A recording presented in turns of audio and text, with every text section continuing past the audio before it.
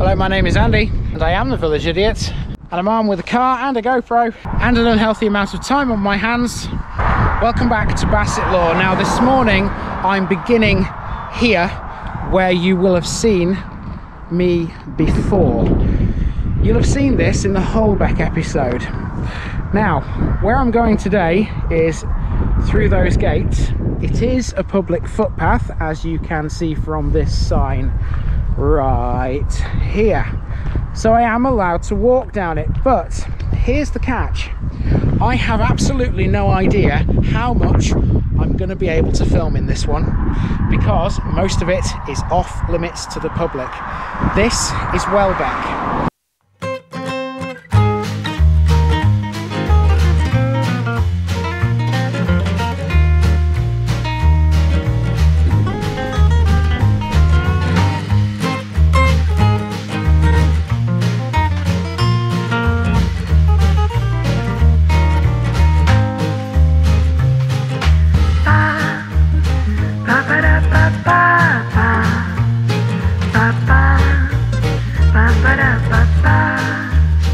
Here's my disclaimer for people who may be watching me for the first time. I say things as I would in my native accent and dialect. As a result, I may not pronounce things in the same way as the locals do. Remember, I'm a visitor. It's impossible to know everything. Leave me a comment, spin me a like, and bash that subscribe button. Let's get to today's parish video.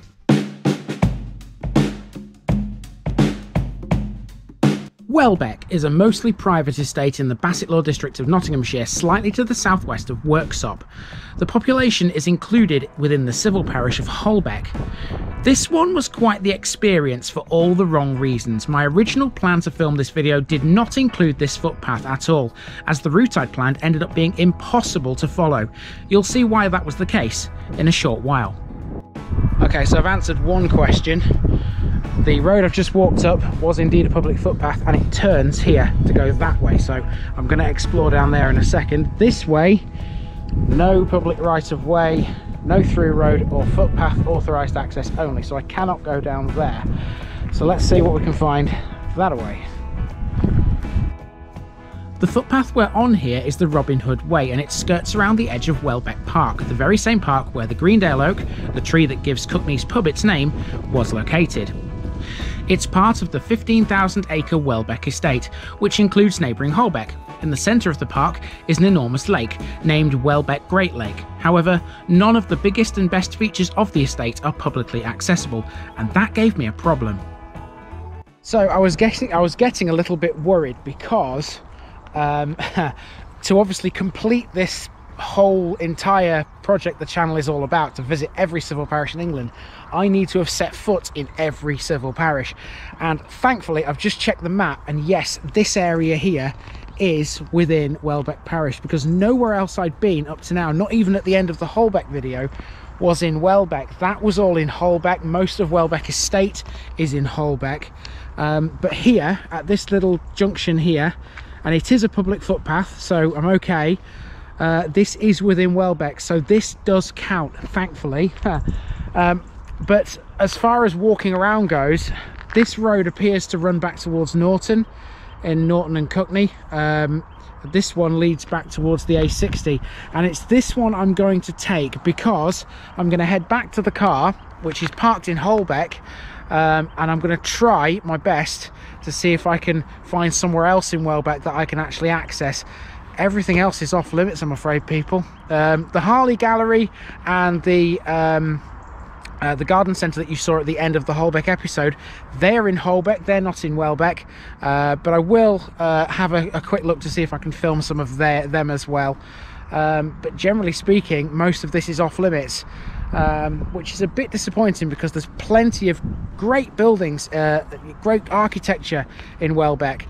You can find no end of pictures online, and even if you go on Google Maps, you can even see some of it, because I don't know how they got away with this. The Google Maps camera car actually goes down what is actually a private road, which I've just seen, and you can see on the street view. I might do a bit of screen recording here on my laptop just to show you what I mean by that. But as far as walking around or accessing anything, I'm afraid I can't. There's nothing I can do. This footpath eventually leads back to the A60, passing one of the many lodges which stand throughout the estate in various places.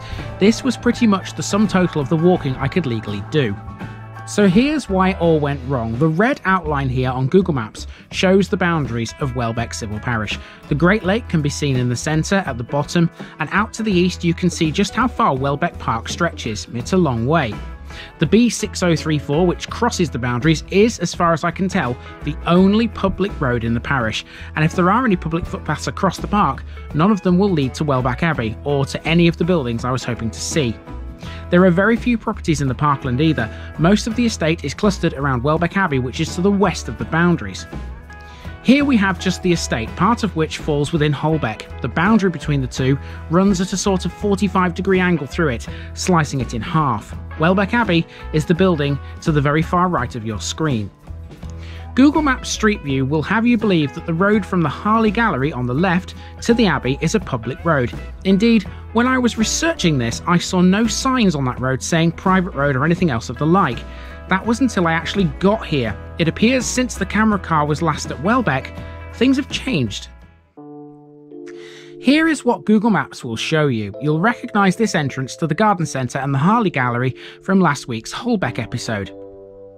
The road to the left of the gates is the one I was planning to drive down for a short distance before parking up and walking along the road all the way to the Abbey and back again, following the route we're about to take.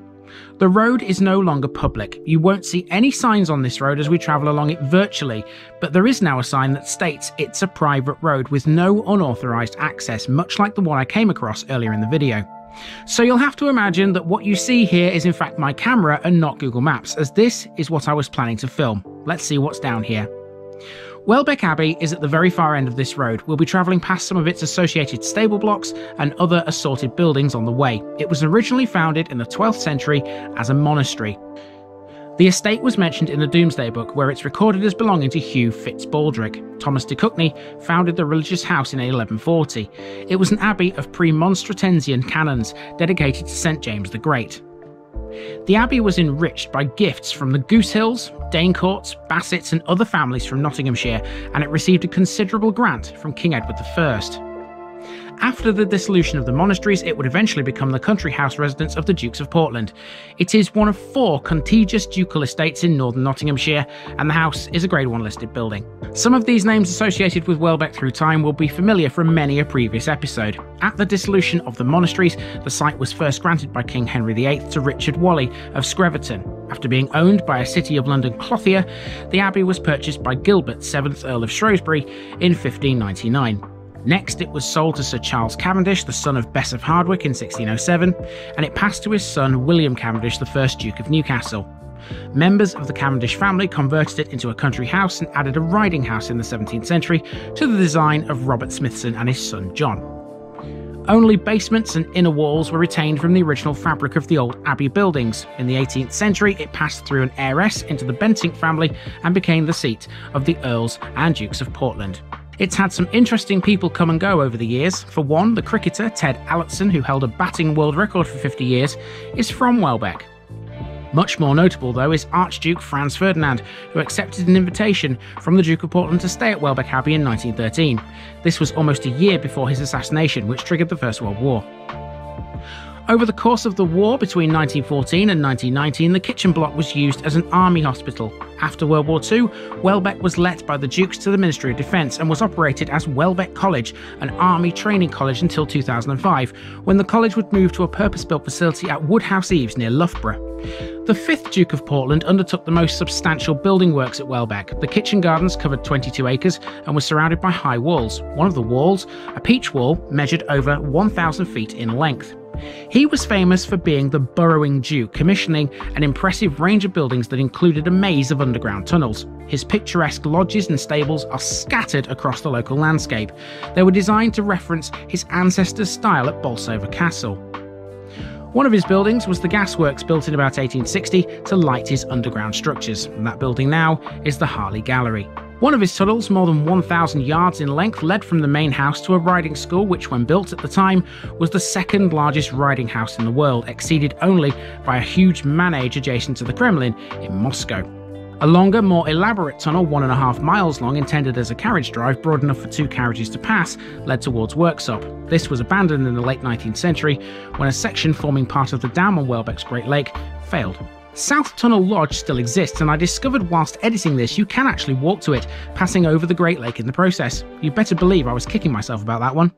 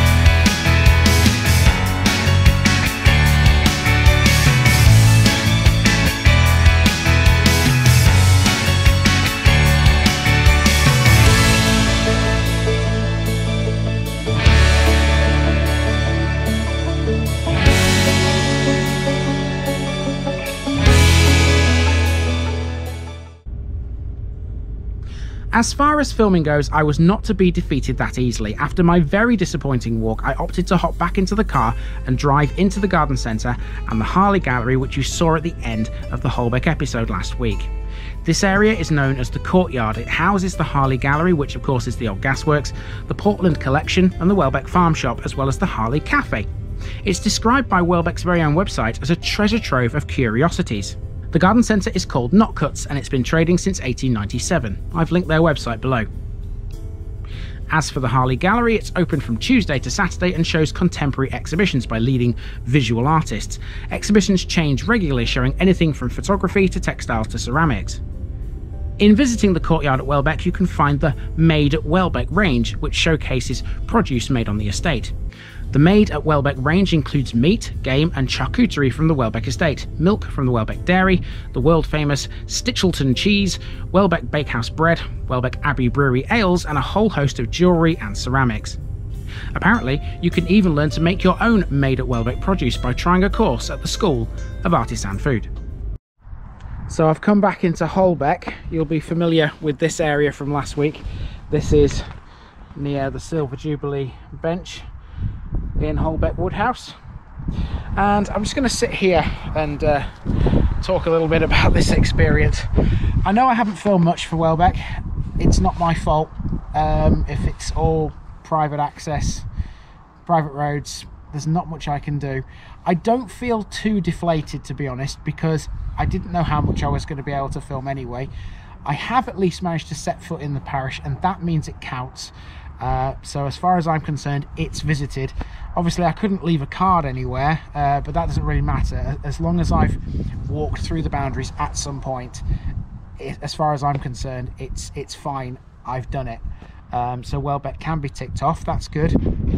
But yeah, the rest of the video obviously had to be pictures and the screen recording from Google Maps. Hopefully that gave you a good enough idea as to what Welbeck is all about, but as far as actually visiting the place, you can't without prior permission, at least. So yeah, that's a bit of a disappointment. I would have liked to have seen some of those buildings in person, but these things happen, you know. It doesn't matter. Effectively, I've still done the job. I've just done it in a different way to normal, and I have, like I said, still set foot within the boundaries. It is what it is, I'm afraid, guys, but at least I can tick it off, and that's 65 down now in Bassetlaw with only 1 left. And if you watched the parish notice board a few weeks ago, you'll know what that one is. And there's going to be hopefully a gathering of some of you Bassetlaw folk to celebrate finishing the district, which is going to be good. So yeah, I'm going to head off now to a different place entirely and make another video. But for now, this has been the parish of Welbeck, and I've been Andy, also known as the Village Idiot, and I'm out.